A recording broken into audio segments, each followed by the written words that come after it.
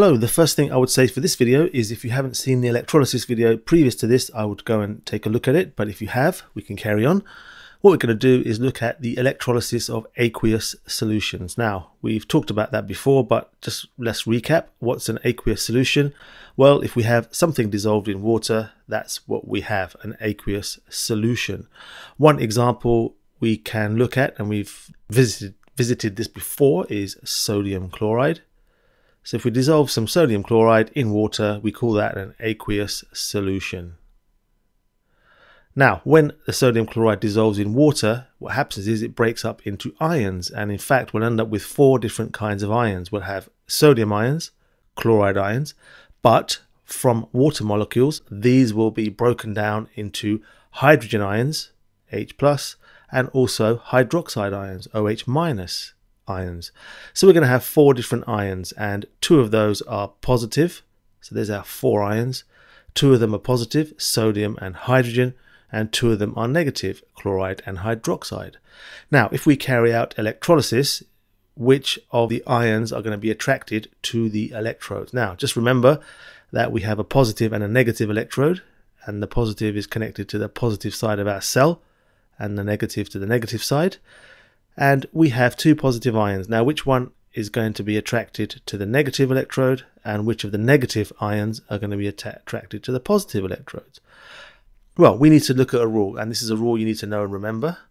At the anode, and you'll remember that the anode is the positive electrode on the left-hand side of our diagram there. At the anode, we're going to get oxygen produced unless the solution contains what we call halide ions, and that's going to produce a halogen. So let's just add a little note to our diagram. We're going to get the halogen produced, but what is it exactly we mean by a halogen? Well, you remember from a few videos back, the halogens are found in group 7 of the periodic table, and when they produce ions, they produce what's called halide ions. So the halogens are in group 7,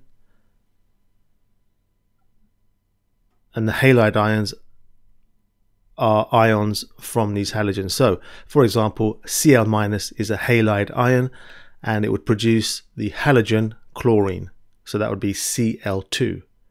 So the halide ion is Cl- and the halogen is Cl2. That's just one example from group 7. So what we can say on our diagram, just summarizing that little paragraph, is we get the halogen or we get oxygen. We get the halogen or oxygen. If the halogen is not present, we're going to get oxygen, and that comes from the hydroxide ions in the water. Okay, now at the cathode, that's the negative electrode, we're going to get hydrogen gas. That's if the metal in the solution is more reactive than hydrogen. So if we have a metal in the solution and it's more reactive than hydrogen, we're going to get hydrogen gas. Now, how do we know if it's more reactive? Well, we've got our reactivity series here. You can see hydrogen there in red. Everything above hydrogen is more reactive. Carbon is in there. It's not a metal, but we use that for predictions in other reactions. But everything above hydrogen is more reactive. So we can write a shortened version of our rule here. We're going to get hydrogen gas if the metal in the solution is more reactive than hydrogen. So we'll get hydrogen gas if the metal in the solution is more reactive than hydrogen. Everything above hydrogen is going to be more reactive. Remember to ignore the carbon, because carbon is not a metal. But everything above is more reactive. So if we have a metal that's more reactive in the solution, we will get hydrogen gas formed at the negative electrode at the cathode. So what does that mean for our sodium chloride solution? Well, what would we get at each of the electrodes? Let's figure it out. We can start off with the anode first. So we've got chloride ions and hydroxide ions that could possibly be attracted, but we have our halide ions, so we're going to get the halogen. The halogen is in group 7, and that produces halide ions, and the halide is Cl-. So we have Cl-, so we're going to get chlorine gas produced at the positive electrode.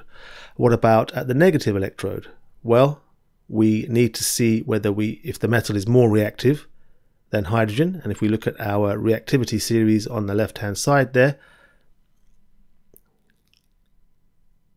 we can see that the sodium is way up near the top, and that is much more reactive than our hydrogen.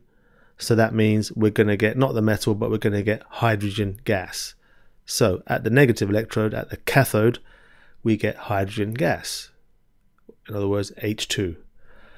Okay, so these would be shown as bubbles being formed at each of the electrodes, chlorine gas at the positive electrode and hydrogen gas at the negative electrode, and these are the products from the electrolysis of aqueous sodium chloride.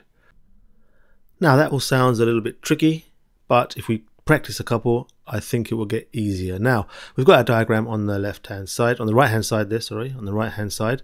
We can make a quick note about what we get at each electrode.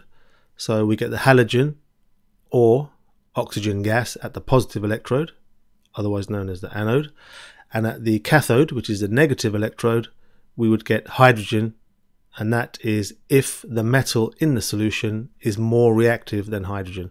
Unfortunately, you will have to memorize that. That won't be given to you, but just for the sake of this, we'll have it in the corner so it can help us get to grips with what we're looking at next. So the first example we could look at is that of copper sulfate solution. So if we look at what ions there are going to be in copper sulfate, we'll see that it will be copper ions, Cu2+, sulfate ions, which are SO4 2-, and because it's in solution, it's in water, we're going to have hydrogen ions and hydroxide ions, which is OH-. Okay, so we have our two positive ions, which are the hydrogen and the copper, and our two negative ions, which are the SO4 and the OH-. So if we deal with one at a time, let's deal with the anode. That's the positive electrode, and that's going to attract the negative ions. We don't have any halides, i.e. no chloride, fluoride, bromide, anything like that. So we're not going to get the halogen, we're going to get oxygen gas. Based on our rule, we're going to get oxygen gas, so we can write oxygen there. And remember, the halides are ions from group 7.